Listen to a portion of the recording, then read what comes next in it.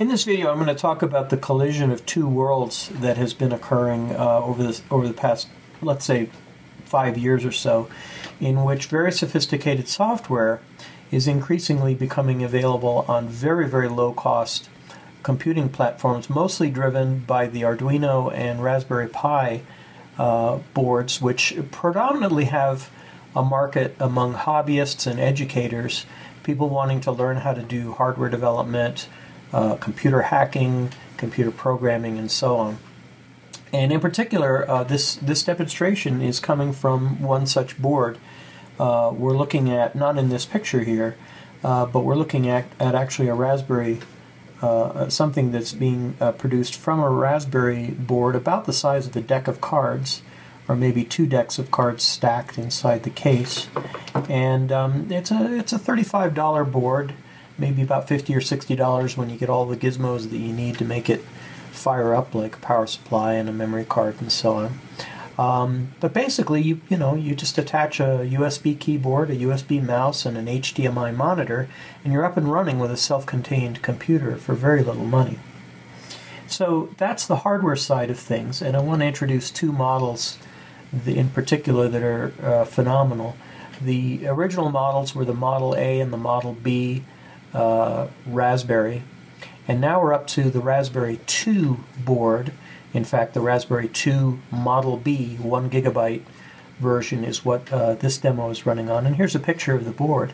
And it contains a very fast quad-core, well, relatively fast quad-core processor in the 900 megahertz that runs 900 megahertz, and you can clock it up to a gigahertz, which is not as fast as a it's definitely slower than a Mac or a PC typically would be, but it's much faster than what a netbook would supply. So it's somewhere in that kind of middle range. And considering that this whole board costs only $35, again, $50 to $60 with the accessories that you need to really run it, that's an incredibly low-cost computer. And I bought mine. I've had it up and running for just a day now. I'm totally excited by what I can do with it. As exciting as that is, there's also been in November the release of the Raspberry Pi Zero, which is even smaller, about the size of a credit card, and literally costing $5. Now, you can't get them nowadays because scalpers bought up pretty much the entire supply, and they're now reselling it for about the price of a Raspberry Pi 2, which is ridiculous. If you're going to spend $35 on a Raspberry Pi, definitely get the Raspberry Pi 2. It's going to be much faster, more memory, and also with full-size HDMI and more USB ports. But when the $5 price does become available for the Raspberry Pi Zero, this is going to shake things up as well, because everything you're seeing me run now on this Raspberry Pi 2 board would also run just as well, maybe half as much memory, only 512 megabytes of memory and a slightly slower processor, but it still run quite well on this much smaller board, which is phenomenal. So what Wolfram has done is they've released their long-term Wolfram Language, which is a programming language and computing environment that I remember being exposed to in 1993. So that's over 20 years ago. And it started out as a kind of a text-based, slightly clunky way of doing things, but as they expanded more into the graphic realm, you could do really interesting things with plots and three-dimensional plots, and creating not just pretty pictures, but also a very structured notebook environment, which is what we're going to exploring here. What blows me away is that Wolfram has released both of these packages, the Wolfram Language as well as the Mathematica environment, which would normally cost you anywhere between $250 or so for a home license and $2,000 for a full commercial license of Mathematica. It's basically bundled for free with every one of these, every Raspbian operating system that runs on these Raspberry boards. In fact, they're right up here. We have the command line interface right here, and we have the notebook right here. So let's go ahead and take a quick look at the command line interface, and we're going to graduate very quickly out of it because there's not a whole lot you can do with it. And incidentally, this video is just being taken by pointing an iPad at a at a monitor screen, very low tech. So there's going to be some artifacts there. But we can do very simple calculations, like the kind of the standard that we always start with is just 2 plus 2. We type that in, we hit the return key, and we get 4 back. But we could do, more sophisticated problems. We could do multiplications, divisions, have arbitrary precision real numbers, and it would come back and give us answers very, very quickly. Or you can do things like compute pi, let's say, to 1,000 digits if you wanted to. There's the first 1,000 digits of pi in basically an instant. Where you run into problems, though, is if you're trying to create plots of functions. Let's create a plot of a trigonometric function. We're going to plot cosine of x, with x ranging from minus 2 pi to 2 pi, and see what that looks like in this environment. And it just comes back and says, well, there's graphics associated with that, but I can't show you what that graphics is. So right now, we've kind of run into the limit of graphically what this can do. But it can do things. For example, it can solve algebraic equations. Not to dismiss it, I could say solve for 2x minus 17 equals 25. What's the value of x? And it'll come up and say x would be 21 to satisfy that that problem. Actually, you know what I meant to say was 2x. The reason it came up so big is I meant to say 2x plus 17. There, x is just 4. So you plug 4 in for x, and 2x plus 17 is equal to 25. We don't have to stop there. We could do either full-blown integral differential calculus. We could do, for example, integrate, cosine of x with respect to x. That's a very simple problem. Comes back with sine of x. You could put in a polynomial instead. 2x. Let's put in that expression we had before. 2x minus 17 with respect to x. Actually, plus 17 with respect to x. And we get another polynomial back, 17x plus x squared. And you can see how it's kind of shoehorning the results into what the text can deliver. There's a full programming environment based on Lisp that this runs on. I'm not going to delve into that. Let's just dump the command line interface and switch to the notebook view. What's nice about the notebook view is everything we've seen so far in terms of the language, the execution capabilities is present in the notebook. The notebook, though, is also a full word processor environment, image processing. It's a layout package. You can have plots mixed with sounds, mixed with images, mixed with text, mixed with dynamic code that can be run. And again, all of this is running completely for free as a result of purchasing this very low-cost board. So I could just start typing exactly what we did before, 2 plus 2 or something like that. I should mention that for purposes of video, I'm going to blow up the text quite a bit so that we can see it by 300%. But this is not really doing justice to what the notebook interface is all about. So I'm going to delete that cell, and instead I'm going to start formatting as though I were writing kind of like a scientific paper or a mathematical paper.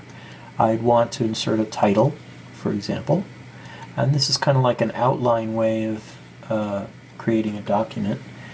I'm having trouble with my mouse, unfortunately. So the title might just be Intro to Mathematica. Yeah, and this is too big, so I'm going to take it down to 200%. Introduction to Mathematica. And maybe I'd like to put in my name, so I might put that in as a subtitle, style subtitle. And by Bert Sierra, or I should say by blind man. No, I'm not sure why it's not taking this text. Here we go. By blind man Bert Sierra, December 8th, 2015. Okay, so let's do what we were doing before. We started with some numeric examples.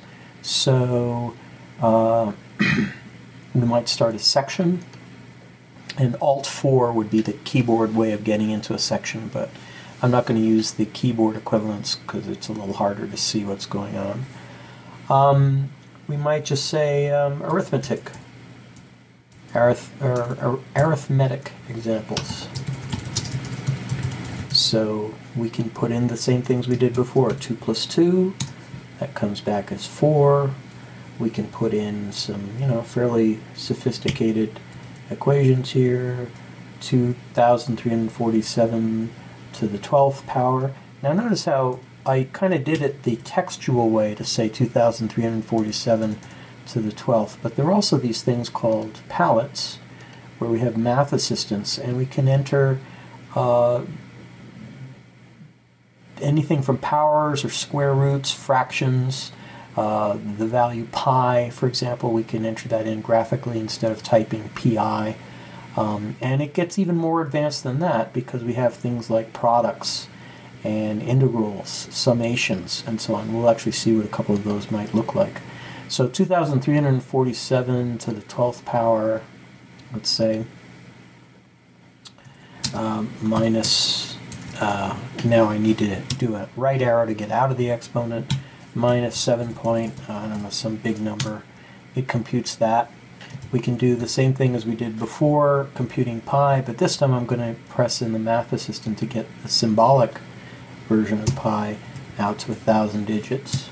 Same thing, same number is going to be returned, 3.141, and a whole bunch of digits. So those are all arithmetic examples. Let's do a couple of examples from algebra. So here I'm going to insert a new section. Style, section, algebraic examples. So for example, we could do the same thing we did before, where we solved for 2x plus 17 equals 25. What is x? X must be 4. We can do something where we do a summation. So for example, you may have learned that there's a formula for the first n integers, like the sum of all the integers from 1 to some number n, where n could be 20 or 100 or 1,000 or whatever you want. There's a formula for that, n times n plus 1 over 2. And we can actually have Wolfram Alpha derive that for us using a summation. So we can say, there is the old way of doing it. Let me put that in first. You could just say sum I, where I goes from 1 to n. And that would be enough for it to find the answer. 1/2 n times 1 plus n. That's the same as n times n plus 1 over 2. That's kind of the old way of doing it. The kind of command line way. The new way is to kind of do it in a more graphic fashion, where you can say, as I said, we pulled up the template for a summation from the advanced tab of the basic math assistant right here. There's summation, products, indefinite integrals, and definite integrals. You can also do matrices and so on. So this is putting in basically slots that we're going to put things in. So we're going to type I for the index, and then tab to get into the starting value. Starting value is 1. We have an indefinite ending value because we don't have a fixed number we're going to. It's going to be to whatever n is, and we're just adding up the values of I. So we hit enter on that, and we get the same exact answer. But what's really cool is you could do this for arbitrary polynomials. You could say, what's the sum of 4i plus I squared minus 7? And it'll compute that and come up with the polynomial there. And similarly, we could just plug that in here. So 4i plus I squared. Here I'm going to use the fancier way of doing the square. Squared minus 7. And this should come up with the same exact answer. And it doesn't because 4I plus I... Oh, I suspect it's because we need a parenthesis in there to group all of that inside the summation. There we go. Now we have the same answer. So yeah, there's some algebraic examples, and we can go from there.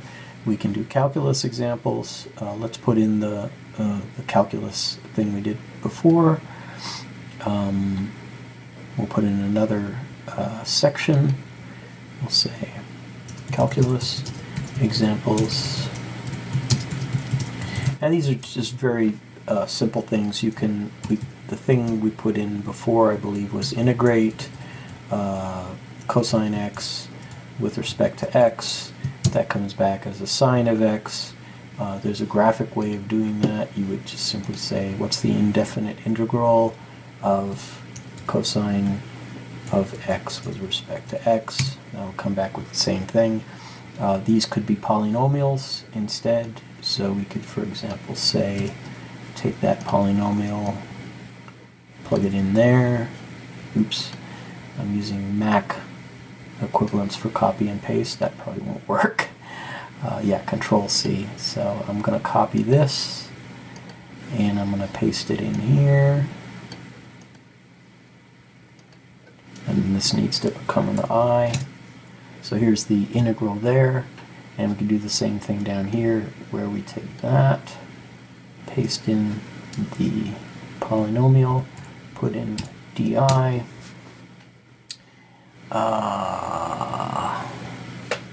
Yeah, I think it's the same thing here, where we need parentheses, and then we'll be fine. Yeah. So, so you can see how what's amazing to me is, as a long-time Mathematica user, is to see this running essentially for free on a low-cost board. I've had versions of Mathematica going back to Mathematica 3, and it's very exciting to see what's now possible in Mathematica 10, now in 2015, and including what you can do with plots and graphics. And I'm just going to skim the very top of what can be done here in another section. We're going to say graphics examples, and you can make not just plots. You can it's hard to explain the depth. There's a full graphics environment that's fully programmable, so the objects that result can be polygons or three-dimensional objects related in very, very complex ways with lines between them or not between them. I mean, you really have a very sophisticated graphics underpinning. The simplest thing I can do in a very short demo version is just to do the same plots as we did before. So, for example, here's a two-dimensional plot of the cosine of x with x ranging from, let's say, -2, and here I could go up into the basic math assistant and plug in this pi here, but there's also a keyboard way of entering this. You can say escape pi, and that gets that special object in there. I need to say x here. X ranging from -2 pi to 2 escape pi. And there we see that plot. And if we want to make it a little bit more interesting, maybe we'll multiply by x here, so it's x times cosine of x. So the plot kind of wiggles a little bit around 0. But it gets really much more interesting. Let's say we take that in this direction and let's say multiply it by a different trigonometric function to make a three-dimensional plot. We could say, well, let's take that, x times cosine of x in the x direction, and modulate that by a sine, let's say, which is dependent on things going on in the x and y direction, and see what that looks like over a similar similar range of values. So we're going to go from x being minus 2 pi to 2 pi, and y ranging from minus 2 pi to 2 pi.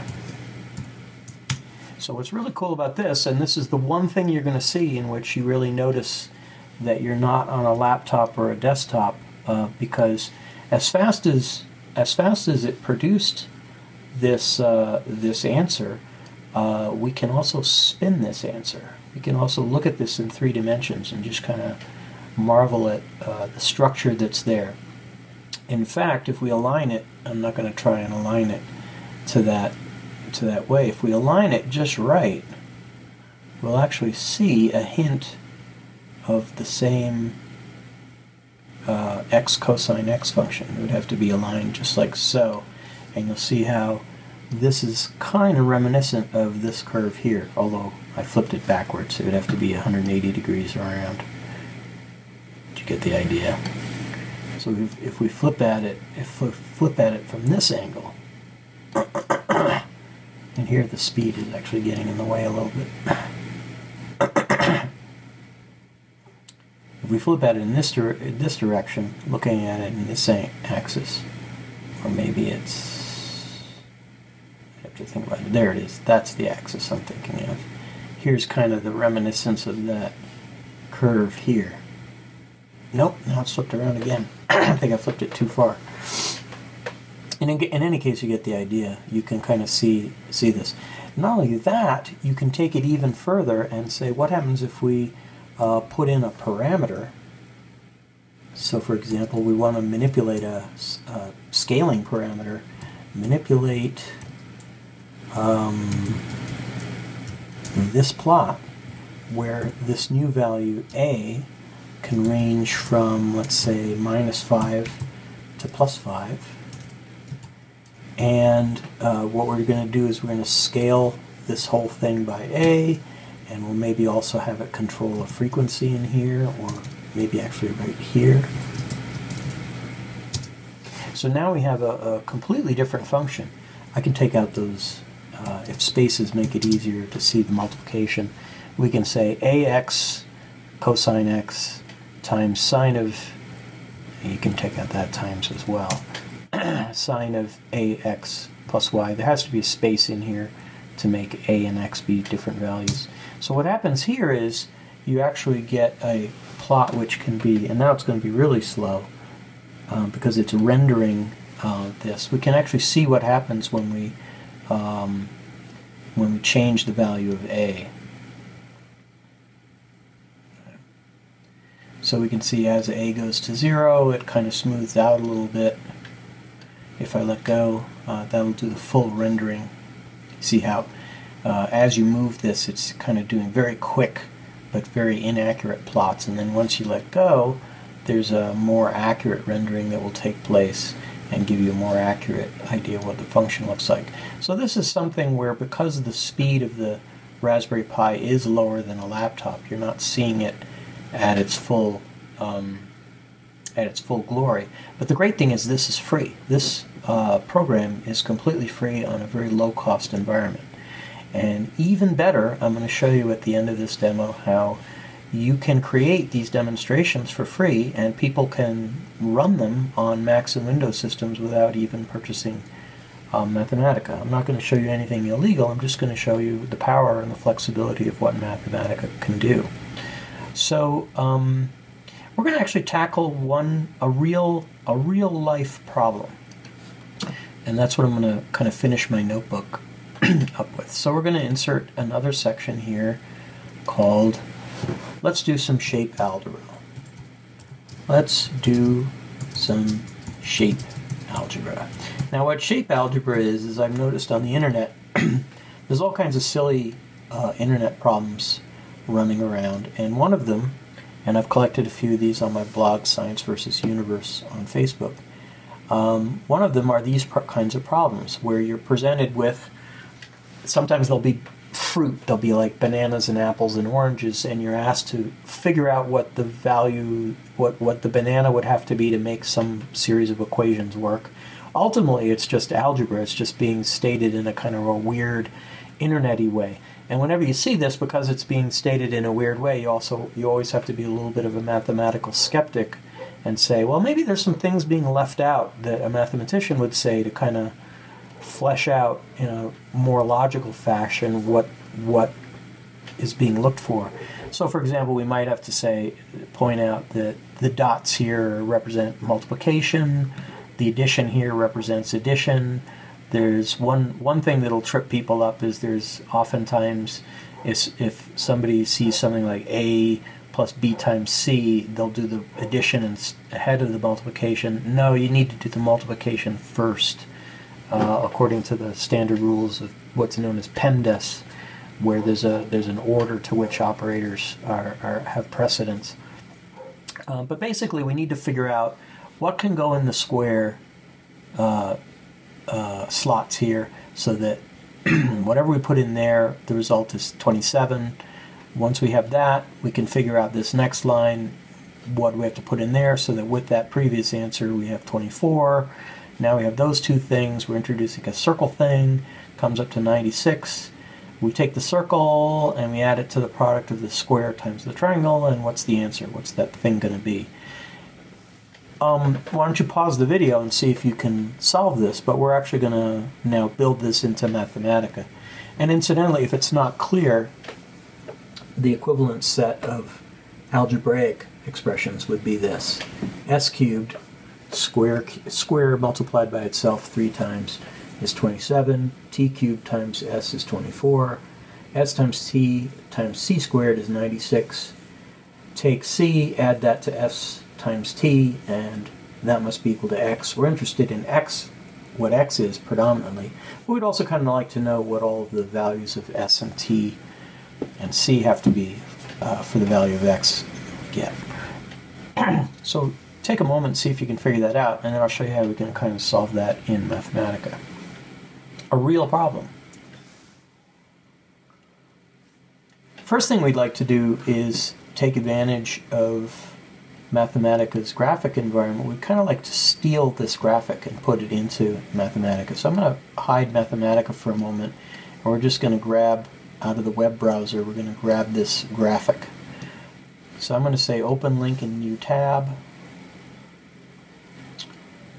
and that tab is open, but hidden. Yeah, here it is.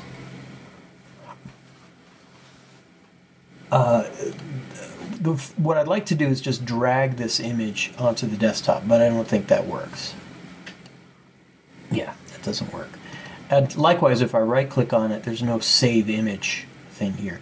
So the first thing I need to do is just open the image into a new tab, simply so I can get access to the image itself. Now, I can either drag this. Yep, that worked. Or I could have right-clicked on it and say Save Image As. Same thing. I'm going to end up with a PNG file here on the desktop, and I'm going to rename this. Oh dear, this is actually a link. Yeah, let's get rid of that. What will work is Save Image As. I'm not really familiar with this web browser. And we're going to call this Shape Algebra Problem 1. Let's call it. And .png, and we're going to get rid of all this gobbledygook related to where it came from. We're going to save that to the desktop, and boom, there's our file. Here it is opened up in the pict viewer. So we've got that image. Now we can steal it and put it into our Mathematica document. So we can go up here and say Insert Picture from File, and you just have to use this to learn all the different things that you can do. We're going to insert it in there, and it's probably going to come up too big. Sure enough, because we've blown this document up to 200%. So we can grab any corner of the image, select the image, and then grab any corner and just drag it, and that'll make it smaller. So there's our graphic. Now we'd like to add some text and explain that this can be expressed algebraically this way, and we're going to enter these equations in. So let's just insert some plain text. Text is not executable. It's not actually a formula, it's just plain old text. And I'm going to make this a bit bigger so we can see it on the screen. I'm going to make it 24 point. So I'm going to say here is how we express the algebraic equations in Mathematica. Text. So that means that we're not actually going to execute these as statements like using the Wolfram language. We're just going to express the text. So we want to insert another block of text. This time I'm going to make this text centered. Oh, my mouse is a little too fast to hit these menus. So insert text, make it 24 point. You can change the defaults for the styles. I'm just blowing things up for the video. And we're going to also align the text so that it's centered. So here's how we enter the first one. We say s cubed equals 27. And the geeky way of doing it would be this. You would say s caret 3, and then here we need to use double equals, which are different than setting a variable to be equal to something. But because it's text, we don't really care. We're not going to execute this, so we don't really need that to deal with that semantic distinction between setting a variable and equality. So we can just say s cubed equals 27. And here we'd really like to make that 3 be a superscript. So once again, like we did for equations, we can put in the superscript 3. So there's our first equation, s cubed equals 27. Similarly, we want to say t cubed, and here we can say superscript. There's a way of doing this using just typing. You don't need to go to the Math Assistant, but I tend to find the Math Assistant a little bit easier to remember. So t cubed times s equals 24. S times t times c squared, and I'm doing a right arrow here to get out of the exponent, equals 96, and finally c plus s times t equals x. And you notice I'm being lax here. I'm not putting in explicit dots or asterisks just because they don't look as good as just this, I think. So there's our kind of typeset way of expressing the algebra. And now we're going to actually put in the equation. Here's how we actually solve it using Mathematica input. So I'm going to put in first text saying what we're going to do. And I need to make that 24 point as well.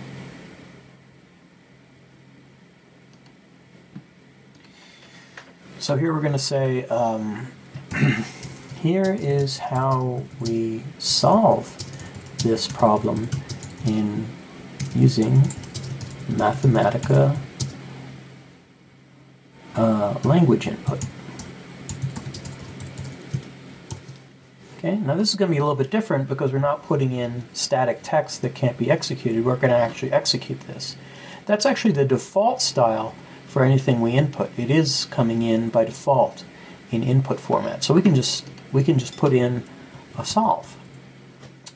And I'm going to make this bigger so we can see it on the video.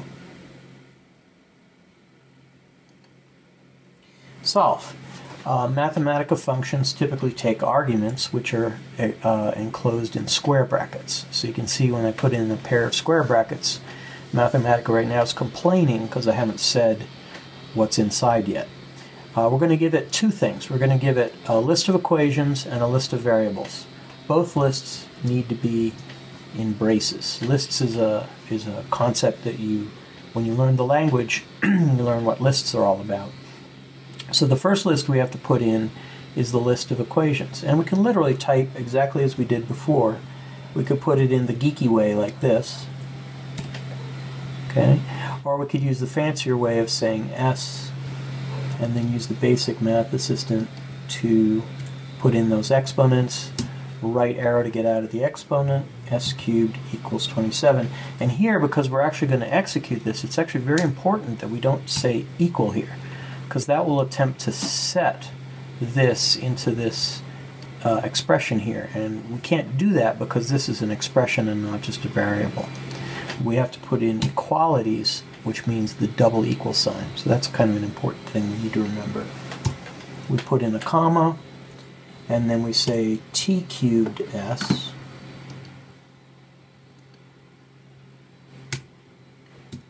right arrow to get out of the exponent, t cubed s equals 24, s. Now I can't just type stc here, because Mathematica would allow for variables with more than one name. Like if I typed omega, that's not O times M times E times G times A. That's actually the single variable omega. So similarly here, stc would be a single variable. I actually have to intersperse either multiplication signs, or as I prefer, just a space will do it. So s space t space c represents multiplication, and then we'll raise the c to the second power. That must be equal to 96. And finally, c plus s space t to represent multiplication equals x. And lastly, so that's our list of equations. And lastly, we want to list all of the variables we're solving for. So we want to find out what s has to be, t has to be, c has to be, and x has to be. Okay? Now, I deliberately put in a syntax error, and it's actually the syntax error that I accidentally led with, because I want you to see how syntax actually plays an important role in this language. When we hit enter here, we get exactly the same errors we got when the video began. Namely, I've got a problem in my expression. I want to make the error message bigger so we can see it on the video. So I'm bumping that up to 24 point as well. So you see right here, in this expression, there's a problem because I'm using a set as opposed to an equality in the c plus st thing. This is protected, so I can't write x into this expression. This needs to be an equal sign. Similarly, one level out, it's also complaining that because of that being a set, this isn't a list of equalities. It has to be a list of equalities, a quantified system of equations and inequalities. So I really need to fix this up by putting in the double equal sign, and then it'll run just fine. When I do that, it comes up with, oh, lo and behold, x can be 10, but it can also be 2. And I bet you almost no one watching this video will have spotted that. And I love this problem for that, because we're so trained to skip the observation here that c could be either plus 4 when s is 3 and t is 2. It can be plus 4, but it could also be minus 4, because the c squared destroys the sign. It could be either plus 4 or minus 4 for it to come out 96. And most people, even people familiar with algebra, skip that observation, because we're taught to think in terms of there being only one possible solution. And what's great about math, and the beauty of math, is that it's a form of logic, and you really have to consider all the possibilities. And speaking of all the possibilities, at no point did we ever say that the values have to be integer or real valued. So it turns out that if you really want to get technical about it, there's actually not one way of solving for s cubed is 27. There's actually 3 ways. We can find them by similarly putting in a solve here, making it bigger so we can see it. We can put in a solve here that says, well, what is s cubed? What's the solution for s cubed equals 27, solving for s? And it turns out when we do that, Mathematica gives us the answer we expect, namely s is 3, but if you actually consider there to be complex valued results, which result from a mathematical extension to regular numbers where you consider there to be actually a square root of -1, then there are actually 3 possible answers. And indeed, that's just if we choose complex numbers.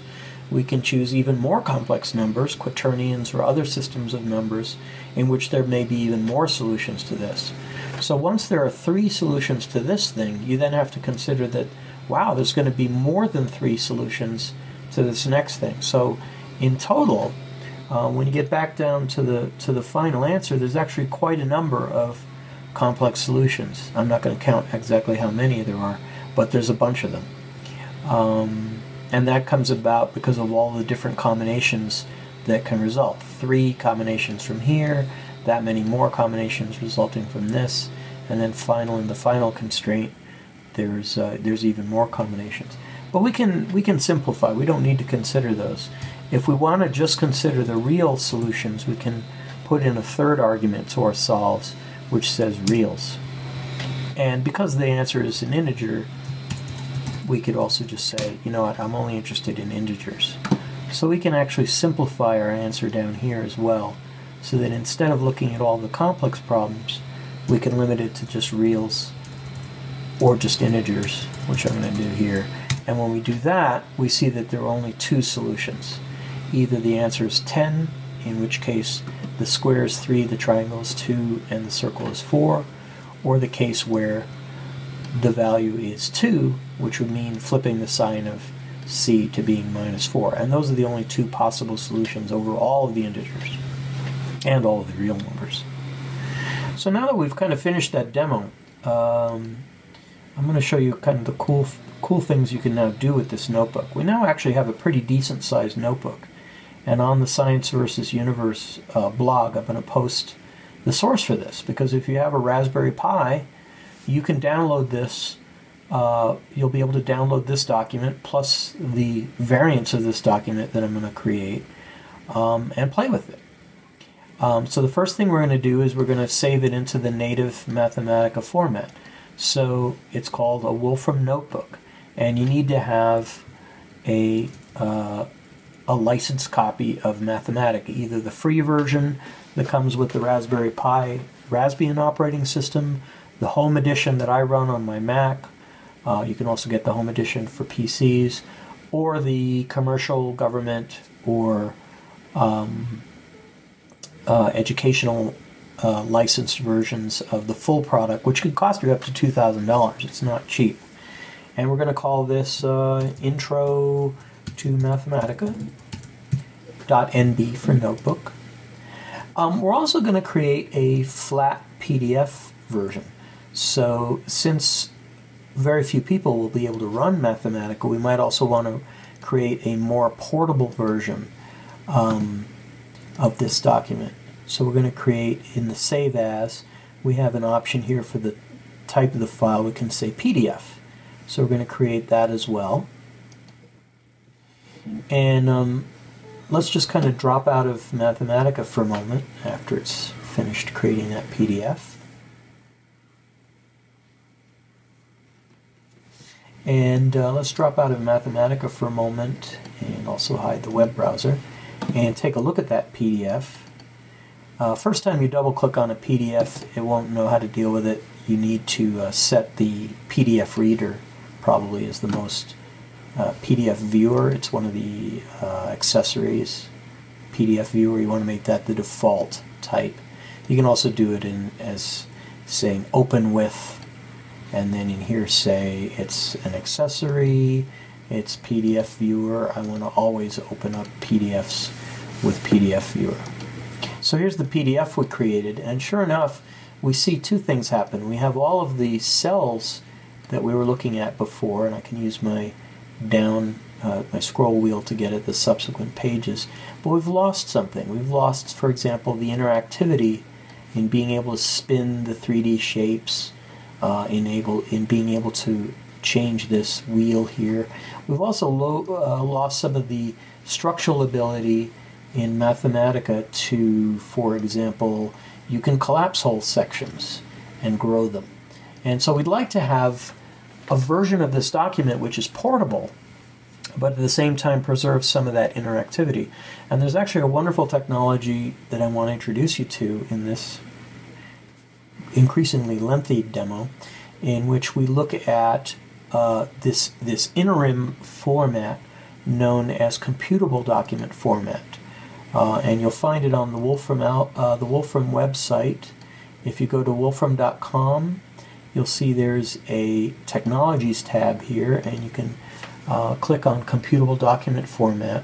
Mac and Windows users, there's no Linux version as of yet, but Mac and Windows versions can download CDF Player version 10.3, I believe, right now. If you go to download CDF Player, you'll see you just need to identify yourself, choose how you're basically going to be using CDF Player. It's going to be free no matter what. And put in your email address, and you'll be able to start the download. It's a pretty big download, about 0.5 gigabyte for the Mac version, and I believe a little bit more for the Windows version. But once you've installed CDF Player on your system, you'll get an application, which I can't show you on, it doesn't run on Linux, so I can't show it to you.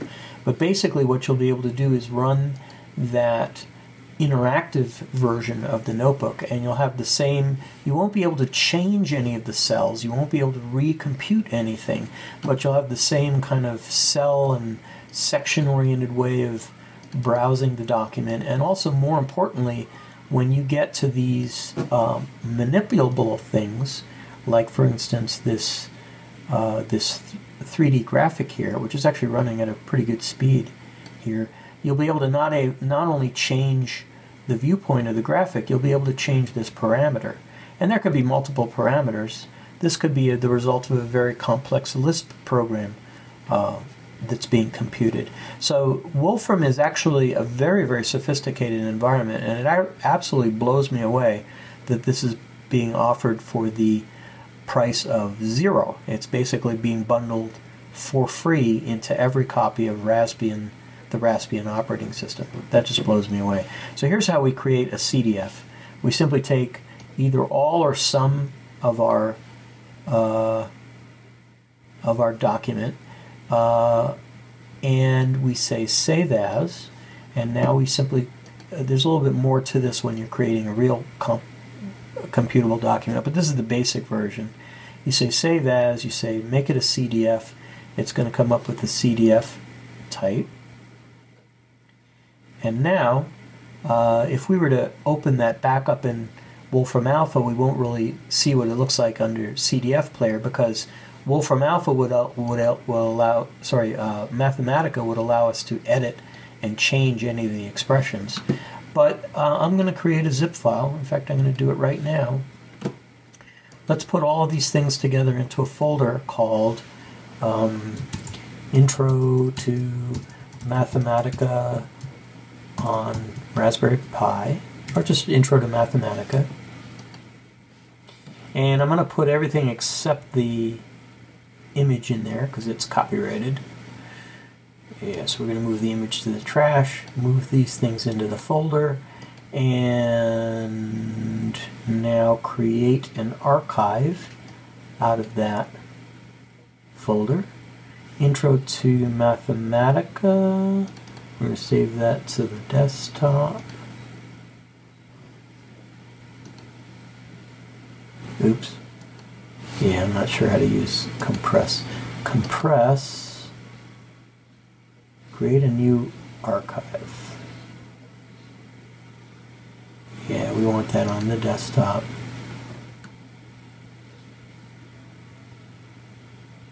And let's make it a zip file and not a... oh, we can't. So it's going to be a... oh, I think... BZ2 is fine. And... oh, I guess I don't know how to... I guess I don't know how to create zip files on the Raspberry yet. In any case, there will be a zip version of this in the Science vs. Universe blog accompanying this video, and you can grab these files that we just created in this demo and play with them on your own, expand them, change them, play around with them however you want.